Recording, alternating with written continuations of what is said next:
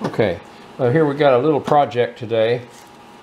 A friend got us some butternuts to plant, and we're hoping one feels light. We got 6 of them there. One feels light, the other 5 feel pretty good. Anyway, you want to plant those and protect them from rodents. Big thing we have is squirrels. We got lots of squirrels. So our planting method for direct seeding nuts like that is you take a soup can or tomato can or whatever and cut one end off and put it in the fire. And of course we have a stove, so that's pretty easy. But put it in a fire to cook off any coatings on here so it'll rust away eventually. And then you open up the end so you got pointy things coming up. And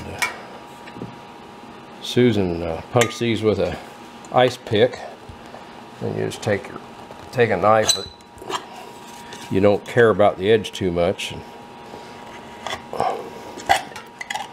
cut down, and you make those 4 ears.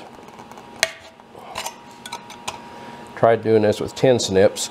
Tin snips are hard to do that. There's no room there, so I just use a knife, get it like that, and then you reach in here with your needle noses and turn them up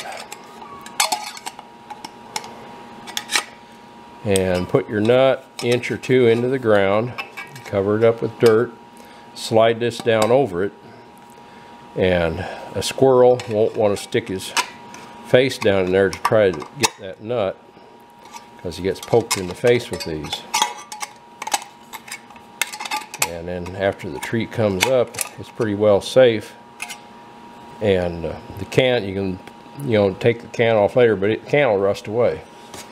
So here we'll chop one more. Some are tough. These are tough. This one's a tough one. But just get it on a surface where you can push down.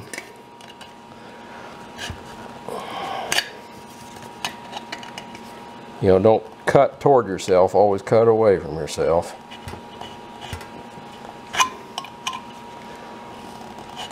There you go. One more cut. There we go. Got that one. And those are ready to go out and go over a nut. And kind of a crappy day today, but we can stick them in the ground today while the ground is not frozen. Slip these down over them, and we'll have these butternuts planted.